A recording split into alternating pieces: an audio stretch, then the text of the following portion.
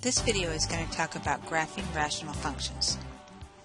We have v of x equal to p of x divided by d of x. That gives us a rational function, and it's a rational function as long as d of x is not equal to 0. So the first thing we talk about when we're talking about graphs is the vertical asymptote. And in a vertical asymptote, it's just an imaginary line. We're going to draw it in a second. That goes through the zeros of the denominator. And then we want to state what they are for this particular graph. Now, if you look at your worksheet, you have a couple others. The first one, you should find out that you have 1 over x. That 0 would be 0, so it should be the y-axis. And the other one, you have 1 over x squared. Again, it's going to be 0, but you'll notice that one graphs on either side of the y-axis and one graphs in the first and third quadrants. Well, what makes that happen? Well, let's look and see if we can figure that out. X minus 2, it would be a 0 of 2.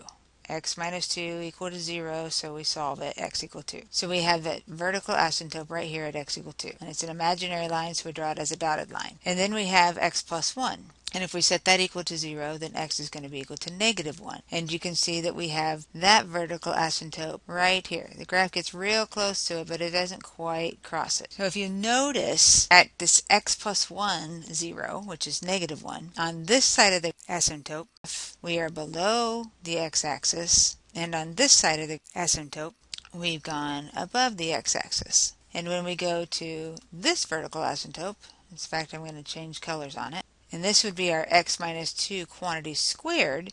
You can see on this side of the asymptote I'm above, and on this side of the asymptote I stayed above. So we can say that even degree zeros don't change sign. And then we could say that the odd degree 0 does change sign. So it goes across the x-axis. Now we want to talk about horizontal asymptotes.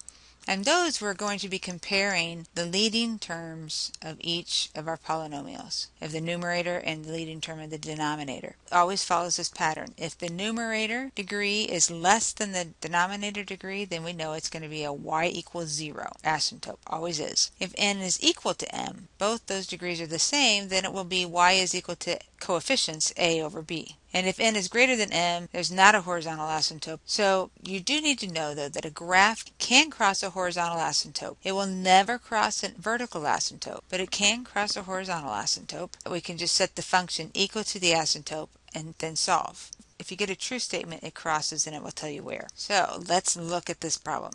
Determine the asymptotes and then determine if the graph crossed the horizontal asymptote or not. So we have 4x and we have x squared. This is m and this is m. So we would say that n is less than m, which is our first case up there. So we would say that the horizontal asymptote is y equal 0. Now the question is, does it cross it or not? Well, we're going to take our 4x plus 8, the whole thing, divided by the x squared plus 1, and we're going to set it equal to 0 and solve. Well, I want to clear this fraction.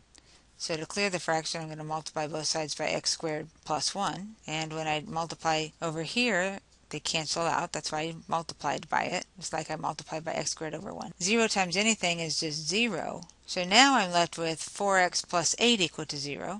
And I'm running out of space, so let's move up here. So 4x would be equal to negative 8, and x is going to be equal to negative 2. And I came up with a statement that I can solve. X is equal to negative 2, so it will cross at x equal negative 2. It'll cross that y equals 0, which is your x-axis, at x equal negative 2. And we could verify that if we wanted to by just looking at a calculator. So let's pull over the calculator and see what we get. 4x plus 8 over x squared plus 1. So y equal, parenthesis, 4x plus 8. And I have to put it in parentheses because I want that whole numerator divided by, and I have to use parentheses again, the whole denominator. And I believe a standard window which should work, so zoom 6. And if we see right here, it looks like negative 2 is where it crossed. And we can verify that by looking at our table. If we have nice numbers, let's go in here. Look at negative 2 and go over 1. We can verify that sure enough at negative 2, it's at 0. It's on that x-axis.